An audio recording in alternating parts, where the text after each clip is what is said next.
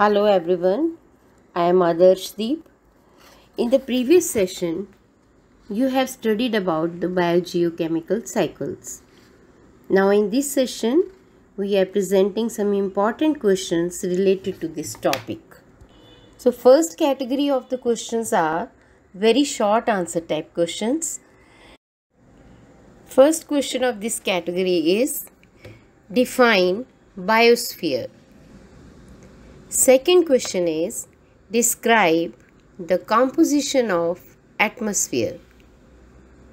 Third question is why the earth considered as an open system with reference to energy.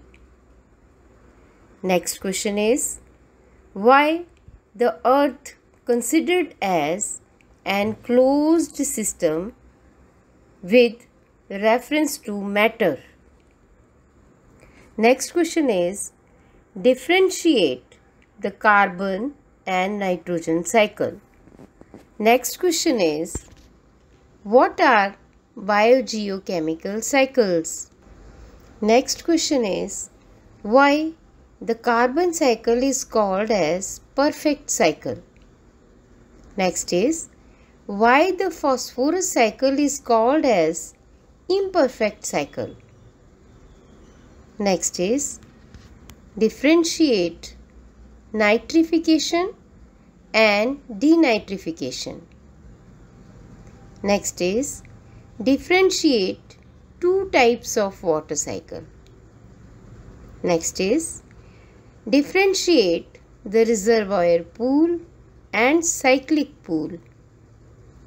Next is differentiate the perfect cycle and imperfect cycle.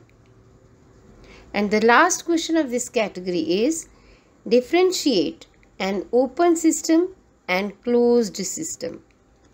As these are very short answer type questions, so you have to answer these questions in 2 to 3 lines. You have to write the definition wherever asked, and this will cover the first compulsory question of your paper. Now the next category of the questions are short answer type, and you have to answer in a single paragraph.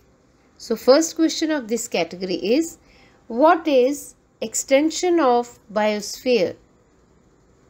Next is what are two interdependent biological processes involved in oxygen cycle?